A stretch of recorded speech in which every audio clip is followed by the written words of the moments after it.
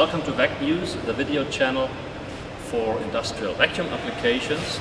My name is Wieland. We are here at a metal working company, and in the production hall around me is the area where sheet metal is being cut, rolled and bended, where profiles are being cut to length. And sometimes these components which are manufactured here need to be deburred or trimmed after the cutting and bending. And this is being done with a grinding machine, which you can see behind me, at least if it's small components we are talking about. When grinding these components, there's of course a lot of dust which is being created, and this dust needs to be extracted. That's the subject of today's video, and the dust extraction here in this company is being done with our monobloc dust extractor. You can see here the smallest member of the monobloc family, 1.5 kilowatt. The units get bigger and bigger as the electric power increases. We go up to 5.5 kilowatt, and we not only go into metalworking companies with these dust extractors, but also in mineral process companies. A typical example for a monobloc in a mineral company would be the dust extraction of transfer points of belt conveyors. And now we would like to show you what happens when the grinding work is actually being done. We will show you this in two steps. First of all, we will not switch on the dust extractor in order to show you what happens if a grinding unit like this is not being dust extracted. And then of course the next step will be the same work again with the dust extractor, so that you can see how the dust extraction actually works.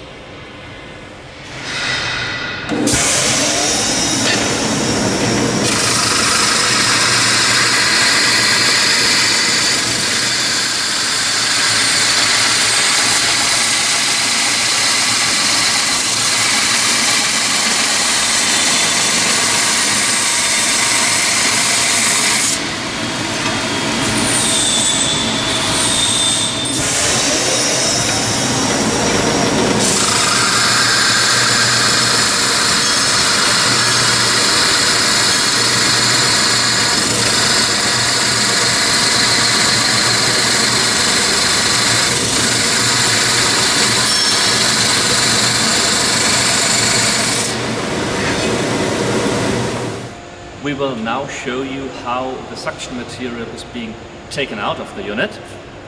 Please.